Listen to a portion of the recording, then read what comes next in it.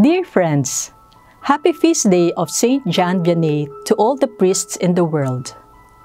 In this special day, let us pray for greater holiness for all priests and ask Jesus for more priestly vocations all over the world. This is Sister Catherine Bakay for today's reflection from the Gospel Power.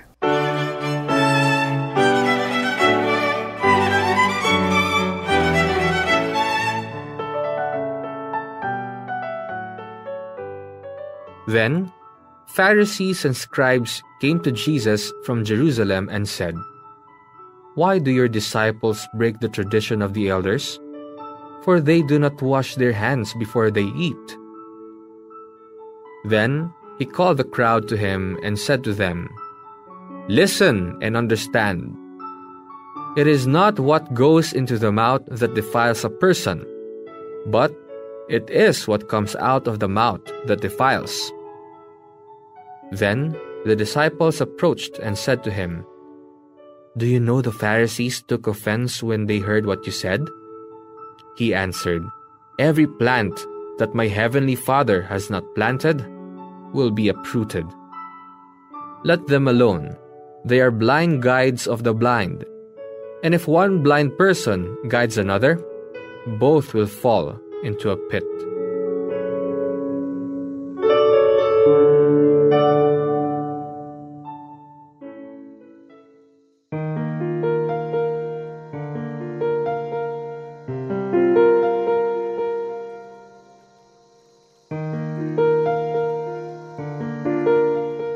At the time of Jesus, the interpretation of purity by the scribes and Pharisees has been reduced to a simple matter of external hygiene, such as the observance of meticulous ceremonial washing before meals. Jesus responds to their criticism of his disciples' omission of this traditional cleansing by shifting the focus of discussion to the interiority of a person, where true impurity is conceived, nurtured, and then externalized. Jesus clarifies that the issue of purity is a matter of the heart.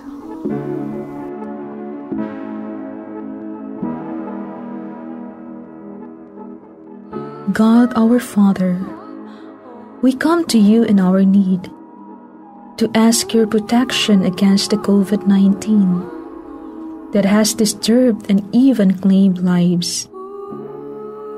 We pray that you guide the people tasked to find cures for this disease and stem its transmission.